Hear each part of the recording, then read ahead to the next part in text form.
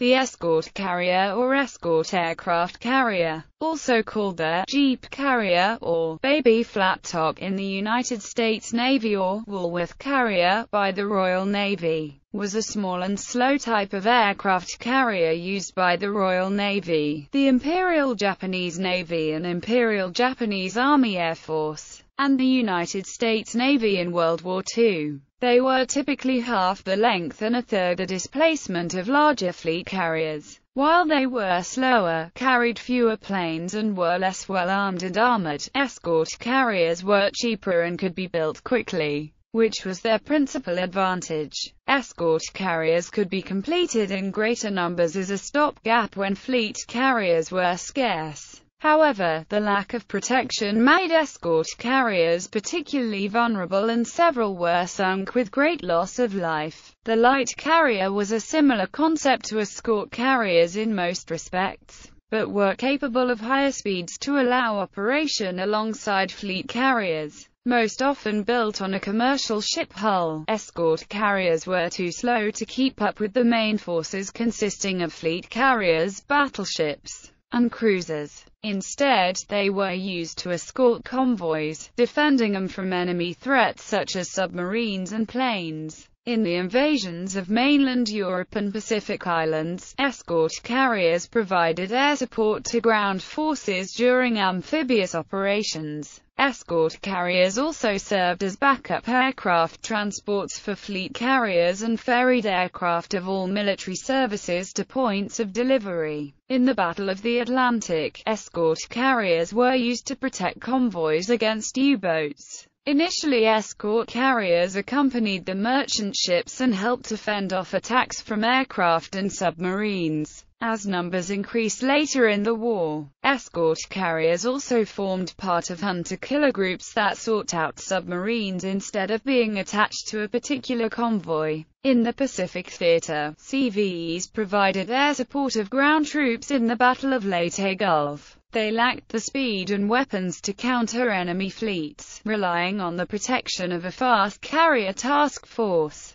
However, at the Battle off Samar, one U.S. task force of escort carriers managed to successfully defend itself against a much larger Japanese force of battleships and cruisers. The Japanese met a furious defense of carrier aircraft, screening destroyers, and destroyer escorts, proving that CVEs could appear to have the same striking power as full CVs. Of the 151 aircraft carriers built in the U.S. during World War II, 122 were escort carriers, though no examples survive to this day. The Casablanca class holds the distinction of being the most numerous single class of aircraft carrier ever built, with 50 having been launched. The Bogue class comes in a close second, with 45 launched. Development. In the early 1920s, the Washington Naval Treaty imposed limits on the maximum size and total tonnage of aircraft carriers for the 5 main naval powers. Later treaties largely kept these provisions.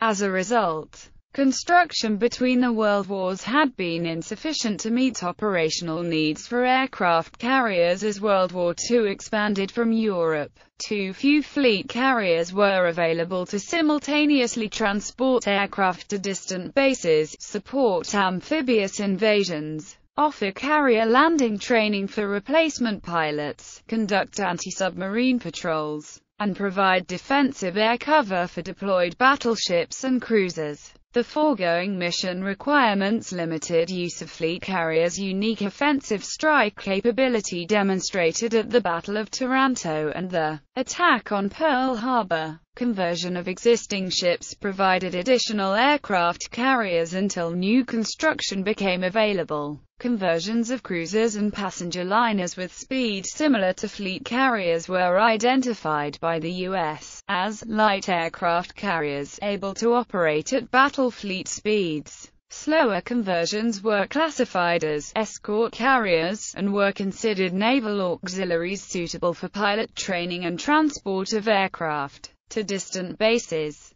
The Royal Navy had recognized a need for carriers to defend its trade routes in the 1930s. While designs had been prepared for trade protection carriers, and 5 suitable liners identified for conversion, nothing further was done, mostly because there were insufficient aircraft for even the fleet carriers under construction at the time. However, by 1940 the need had become urgent and HMS Audacity was converted from the captured German merchant ship MV Hanover and commissioned in July 1941. For defense from German aircraft, convoys were supplied first with fighter catapult ships and cam ships that could carry a single fighter. In the interim, before escort carriers could be supplied, they also brought in merchant aircraft carriers that could operate 4 aircraft. In 1940, Admiral William Halsey recommended construction of naval auxiliaries for pilot training. In early 1941, the British asked the US to build on their behalf 6 carriers of an improved Audacity design, but the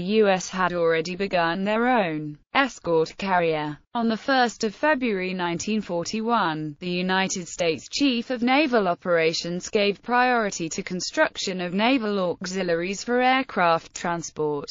U.S. ships built to meet these needs were initially referred to as auxiliary aircraft escort vessels in February 1942 and then auxiliary aircraft carrier. On 5 August 1942, the first U.S. example of the type was at Long Island. Operation Torch and North Atlantic anti-submarine warfare proved these ships capable aircraft carriers for ship formations moving at the speed of trade or amphibious invasion convoys. U.S. classification revision to escort aircraft carrier on 15 July 1943 reflected upgraded status from auxiliary to combatant.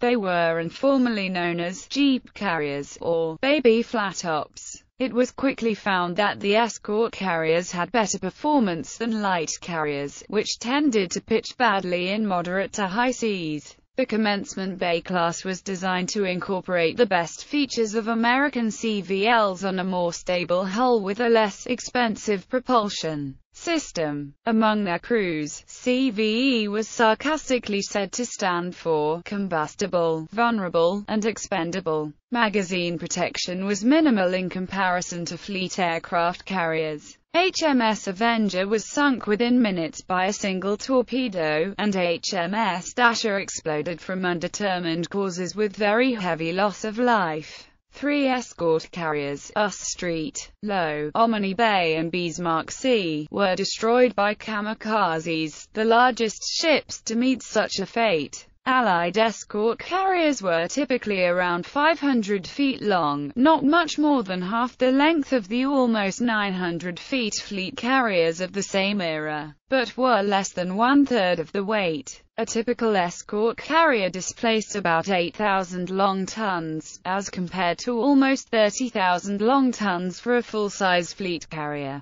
The aircraft hangar typically ran only 1/3 of the way under the flight deck and housed a combination of 24 to 30 fighters and bombers organized into one single composite squadron. By comparison, a late Essex-class fleet carrier could carry a total of 103 aircraft organized into separate fighter, bomber and torpedo bomber squadrons. The island on these ships was small and cramped, and located well forward of the funnels. Although the first escort carriers had only one aircraft elevator, 2 elevators, one fore and one aft quickly became standard. So did the one aircraft catapult. The carriers employed the same system of arresting cables and tail hooks as on the big carriers, and procedures for launch and recovery were the same as well. The crew size was less than 1/3 of that of a large carrier, but this was still a bigger complement than most naval vessels. It was large enough to justify the existence of facilities such as a permanent canteen or snack bar, called a gedunk bar, in addition to the mess. The bar was open for longer hours than the mess and sold several flavors of ice cream, along with cigarettes and other consumables. There were also several vending machines, which made of gedunk sound when operated.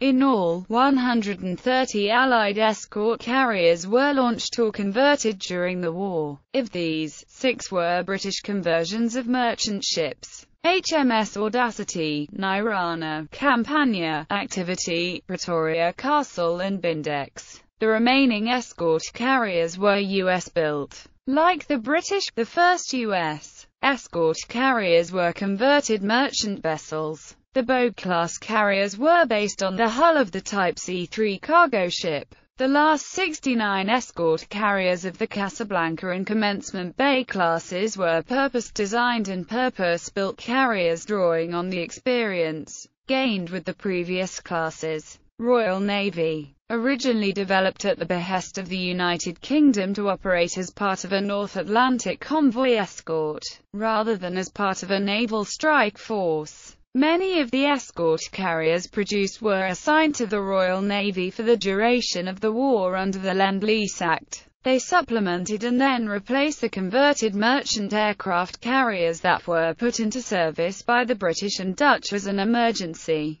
measure until the escort carriers became available. As convoy escorts, they were used by the Royal Navy to provide air scouting, to ward off enemy long-range scouting aircraft and, increasingly, to spot and hunt submarines. Often additional escort carriers also joined convoys, not as fighting ships but as transporters, ferrying aircraft from the US to Britain. In this case, the aircraft cargo could be doubled by storing aircraft on the flight deck as well as in the hangar. The ships sent to the Royal Navy were slightly modified, partly to suit the traditions of that service. Among other things, the ice cream making machines were removed, since they were considered unnecessary luxuries on ships, which served grog and other alcoholic beverages. The heavy-duty washing machines of the laundry room were also removed, since all a British sailor needs to keep clean is a bucket and a bar of soap.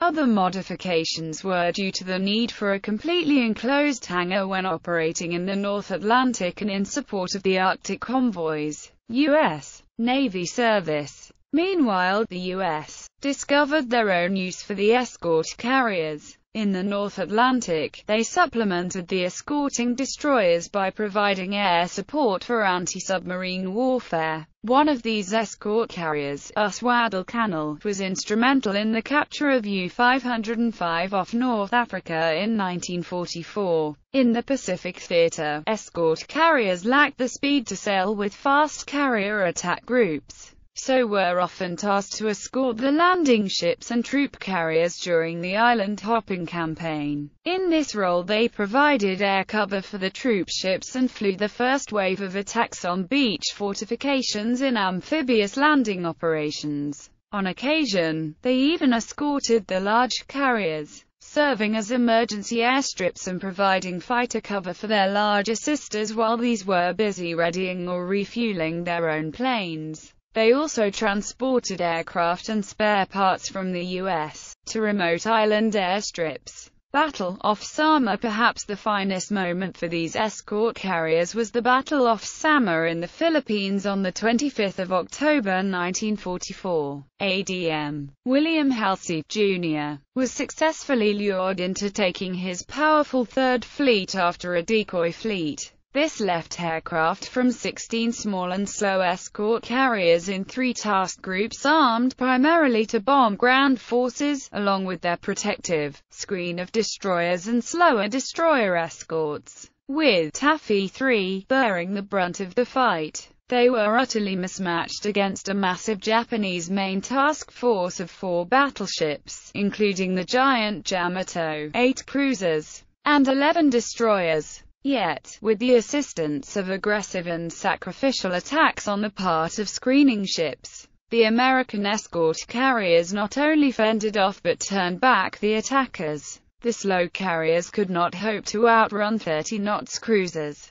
They launched their aircraft and maneuvered to avoid shell fire for over an hour. They endured dozens of hits, mostly from armor-piercing rounds that passed right through their thin, unarmored hulls without exploding. Escambia Bay, lost in this action, was the only U.S. carrier lost to gunfire in the war, and the Japanese concentration of fire on this one carrier assisted the escape of the others. The carrier's only substantial armament, aside from their aircraft, was a single 5-in dual-purpose gun mounted on the stern, but the pursuing Japanese cruisers closed to within range of these guns. One of the guns caused critical damage to the burning Japanese heavy cruiser Chokai, and a subsequent bomb dropped from one of the task force's aircraft hit the heavy cruiser's forward machinery room, leaving her dead in the water. Several kamikaze aircraft were shot down by carrier gunners, with only a St. Lo lost to air attack. In the costly victory, the small task force had suffered a number of ships and men lost comparable to the Battle of Coral Sea and Battle of Midway combined.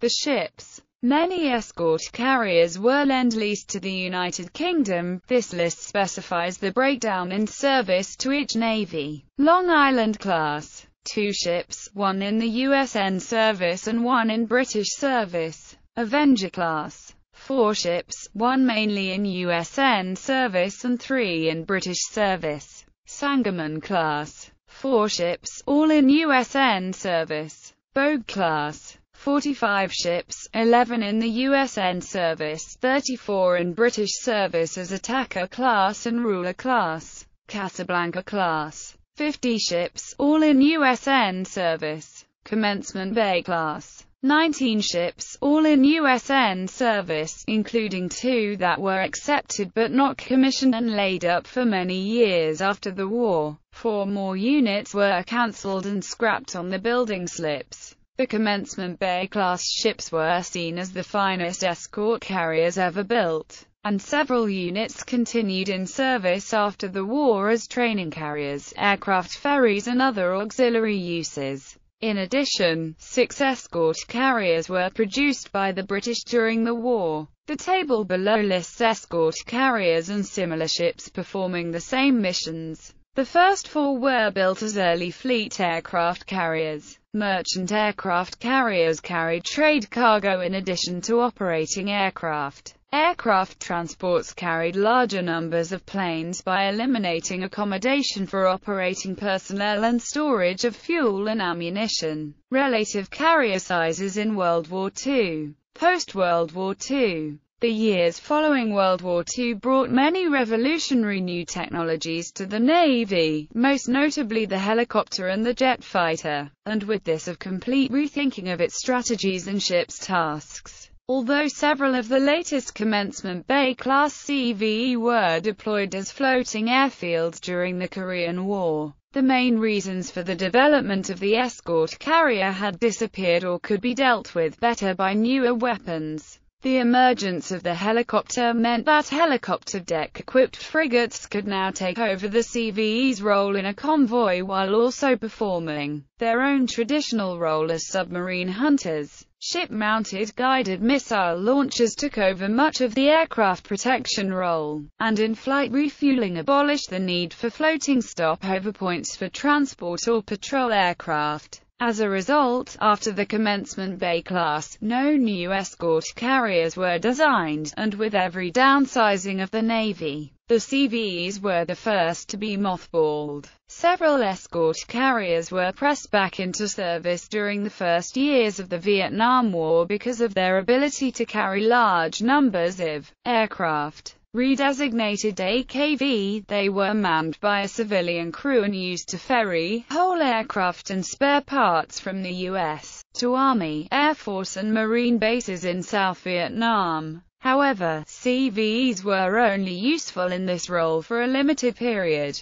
Once all major aircraft were equipped with refueling probes, instead of shipping a plane overseas to its pilot, it became much easier to fly the aircraft directly to its base. The last chapter in the saga of the escort carriers consisted of 2 conversions. As an experiment, Thetis Bay was converted from an aircraft carrier into a pure helicopter carrier and used by the Marine Corps to carry assault helicopters for the first wave of amphibious warfare operations. Later, Thetis Bay became a full amphibious assault ship, although in service only from 1955 to 1964. The experience gained in her training exercises greatly influenced the design of today's amphibious assault ships. In the second conversion, in 1961, US Gilbert Islands had all her aircraft handling equipment removed and 4 tall radio antennas installed on her long, flat deck. In lieu of aircraft, the hangar deck now had no less than 24 military radio transmitter trucks bolted to its floor. Rechristened US Annapolis,